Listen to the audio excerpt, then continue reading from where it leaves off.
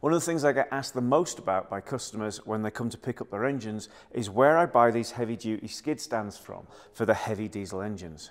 Truth is, I don't buy them, I make them, and I want to show you in this video how you can make them at home really cheaply. All you're going to need is a welder, some cutting tools, a 3D printer or a friend with a 3D printer to make the templates, and you're good to go. Let's get going. So first you need to measure the distance of your mounting points. Then make yourself a template. I 3D printed this one, but you can make it out of cardboard, it doesn't matter. Just make sure that it actually fits before you ruin a piece of metal. Then get yourself a piece of 1/4 inch steel plate, thicker if you like, and drill the holes to match it. I put a hole in the center as well because when we come to weld the pipe on it, you don't want to end up with a sealed chamber. This is the pipe we're going to use for the rest of it. We're just going to cut it into 4 sections. They're going to be a little bit bigger than we need them so that we can square them up and put the angles on. For a Cummins 12 valve, the engine's about 32 inches long, so that's what length we're going to cut our skids. For the down sections, to get it at the right sort of angle, in our case, we're going to give it about 16 inches.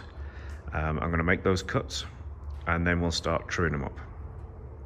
So this is what you should end up with. 2 long sections that are the same length as your engine roughly, and then the 2 down pipes, which in my case are going to be 17 inches because I had a little bit extra for the angles.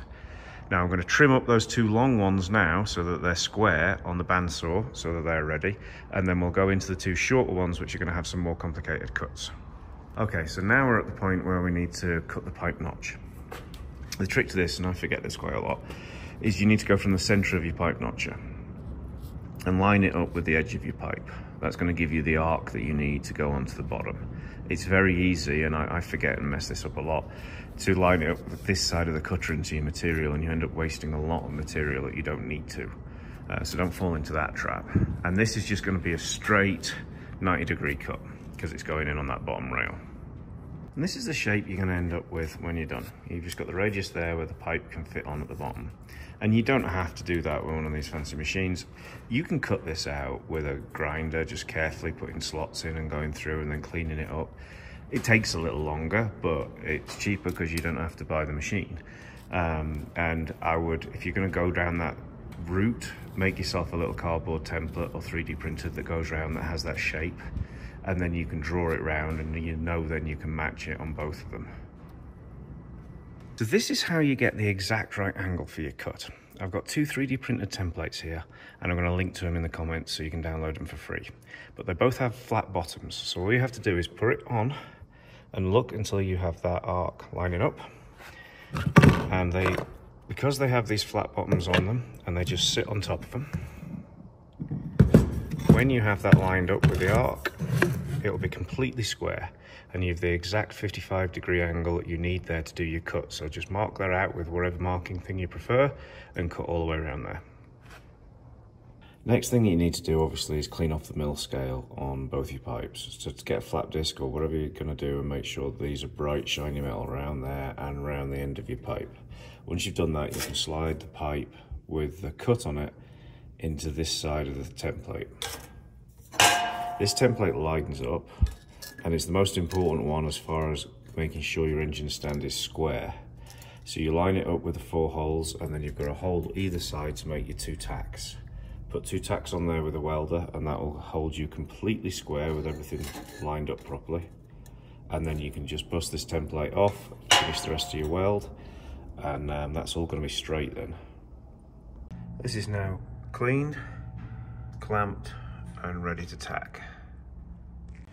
You don't need huge tacks, just something in there that holds it, and then you just break this template off. Now we have to weld the skids on. Now you would assume that if you used a 90-degree welding magnet, it would be perfectly 90 degrees and everything would be great. It never seems to be the case. So there's 2 things that you need to line up here. One is this plate here with the cross member. So the way you get around that is bolt something long to it. Preferably not a square like I have, but just some very long piece of metal that's straightish. And then look down from the top, and if you close one eye, you can see that it's parallel all the way along. Then take your level, stick it to the vertical, check that you've got this mounted in the vise totally vertical, and then put this on the top and make sure the bubble's in the middle, and you have it absolutely square then. And you can just put your tacks on, adjust, check it again, and adjust after your tacks, and then go in and weld that round. I like to drill a little hole in one end of the skids, just so I've got something to hang it, because I powder coat them, but it makes it easier to paint as well, depending on where you're hanging it from. This is the first one coated. Here we have the finished stands bolted onto the engine. You just use the OEM engine mounting bolts, and it goes on either side. And as you can see, it's supporting it centrally. Now this red stand that it's on now, I'm not comfortable putting cylinder heads on these big heavy diesel engines on these red stands. It's just pulling it from the back. It's not an even distribution of weight. So what I will do now is I will lift this engine up using the hoist, take that red stand off, and I can lower this down onto these skids and know that the weight is being supported equally from the center. It's a lot stronger. If I need to move them around on the shop, I lower them onto a pallet, and if it's long-term storage, they just sit on the skids on the floor.